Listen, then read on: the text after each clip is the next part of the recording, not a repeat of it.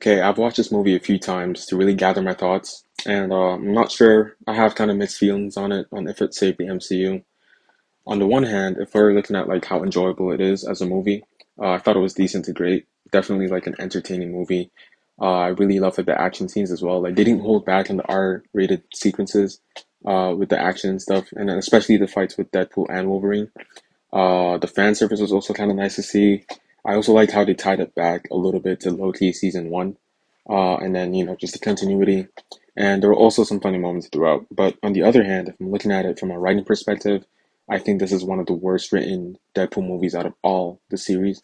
Like the only reason this movie really works is because it takes Deadpool, a popular a popular Marvel character, and then it uses his comedic element to allow him to interact with another popular character from the past, and then that allows for like a fun fan service nostalgic movie, and it just kind of baits in the audience. So and then that does most of the pushing, so you don't really have to rely on plot or writing or anything else, so they just kind of all take a back seat. That way, just the fact that like you see team up characters, like team ups between two major popular characters, that does most of the pushing, and then you don't really have to do much else, I feel like. And besides, no one really watches Deadpool for the groundbreaking plot. It's no like Game of Thrones or Breaking Bad.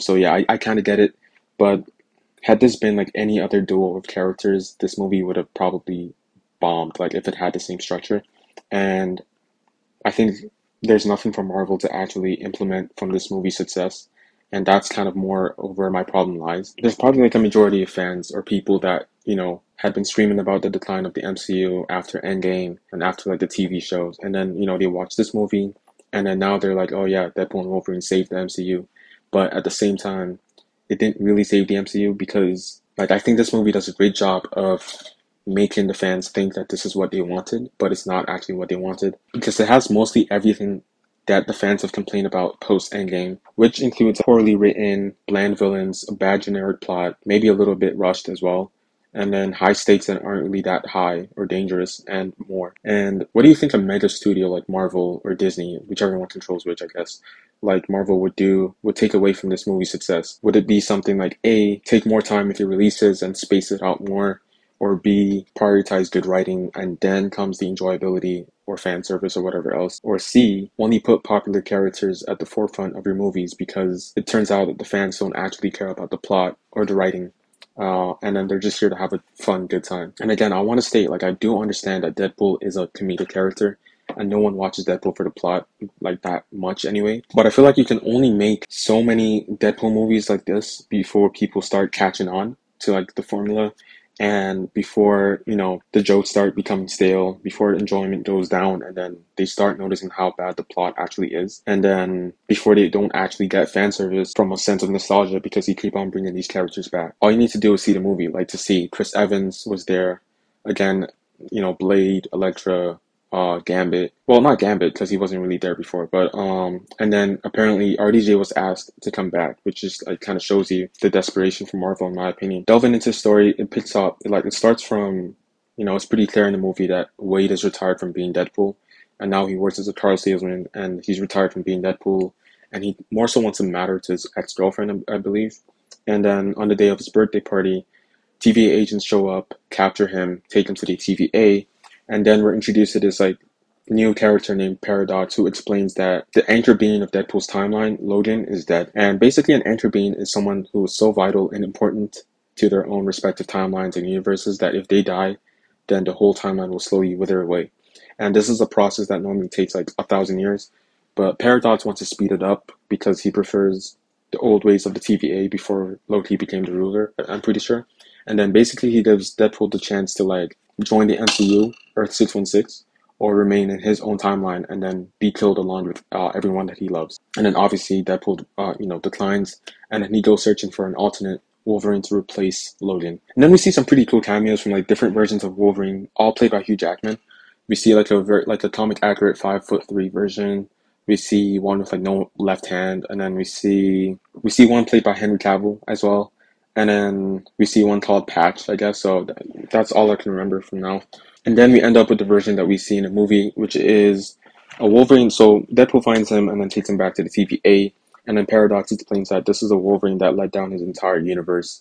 And I still don't even really get that part because I think all that happened in his universe is that the X-Men died. So I don't know how you let down a whole universe when, it's also revealed in the movie that he has the Avengers most likely exist on his timeline as well. So he didn't really let down the universe, but maybe his friends is more so the way to go, to call it. And basically, they all get sent to the void after Deadpool realizes that Paradox is working without his higher ups like permission. And one part I really loved was like the first fight between Deadpool and Wolverine. I just love the cinematography and like when Deadpool kicks the little slab on the ground and then it picks up his magazines for his pistols, and then like Wolverine actually crawling like a Wolverine on the floor in the first fight. And then later on in the movie, like the fight that happens in the van, like even though they have super regeneration, it's just really cool seeing them using their powers and their like superhuman physique and like peak attributes and stuff like that. So then we see a cameo of Chris Evans as Human Torch, and I was kind of iffy on this, like this reappearance because I wish they kind of saved his cameo for like Secret Wars because he's most likely gonna appear in Secret Wars, and I don't think it's gonna hold as much weight as it would have held if they didn't show him in Deadpool and Wolverine, because now we most likely know he's gonna show up again along with like a bunch of other nostalgia characters. But they already showed him, so it's just gonna be like, I don't know. And like I said earlier, RDJ was apparently asked to come back for like a cameo, but I think he declined because he knew that he was going to be coming back as Victor Von Doom later on in the MCU. So that's another thing I'm just throwing out there. But yeah, I think this makes it clear that like this was entirely a fan service movie, and to market it as the one that will save the MCU is a little bit wrong in my opinion because it's not saving anything if Marvel isn't going to change anything about the movies coming after this. Then they're taken to Cassandra Nova, who is the twin sister of Charles Xavier from the X-Men. I think she's a character in the comics. Again, she was a very bland trash villain in my opinion. She was just kind of there, and then she's really OP, but there's not much to her. But for the sake of the movie, whatever. And yeah, I think she was sent there to the Void from birth, and then she just kind of set up shop there. And then later on, Aliyah from Loki season 1 comes up to kill like a bunch of people. She just has henchmen working for her, and then Deadpool and Wolverine. And then she kills Chris Evans, Human Torch, but she leaves Deadpool and Wolverine alive for the plot, and then Aliyah doesn't capture them in time, and then they fly away somewhere else. Like I said earlier, the next big fight happens in like a Honda Odyssey, and again, I love the cinematography in that one. I don't know how they made it work, but like recording inside a van and then around the van was like really clever in my opinion. Eventually, they both fight themselves to sleep, and then someone comes in to drive the van to the Resistance lair. And then in the Resistance, it's a group of rebels consisting of Elektra, Blade, Gambit, and Laura or X-23 from Logan, I'm pretty sure.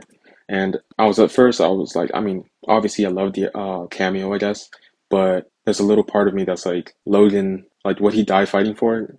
I mean, later in the movie, it's revealed that she did get to have a life, but she still ends up in the void for who knows how long. And that's just a little bit depressing, I guess. Anyway, long story short, they form this alliance and then they drive to Cassandra's lair.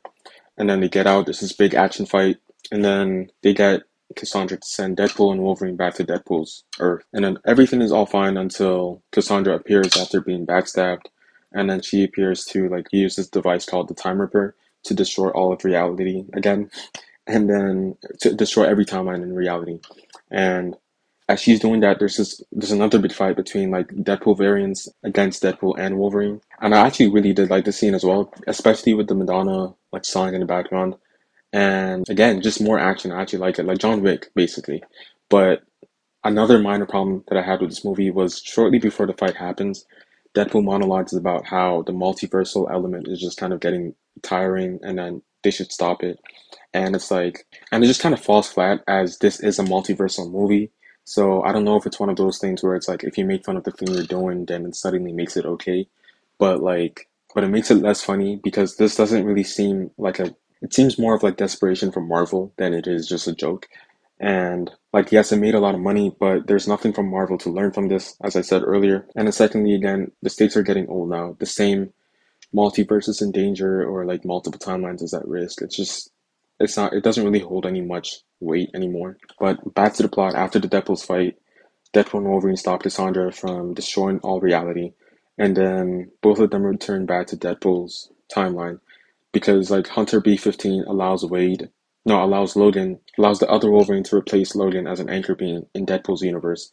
And then that's basically how it ends. So at least it ends happily, which I'm happy with. It was a fun movie, but like this is more so like a critique or criticism towards Marvel, I guess, or the MCU, and what I assume their plans are in the future.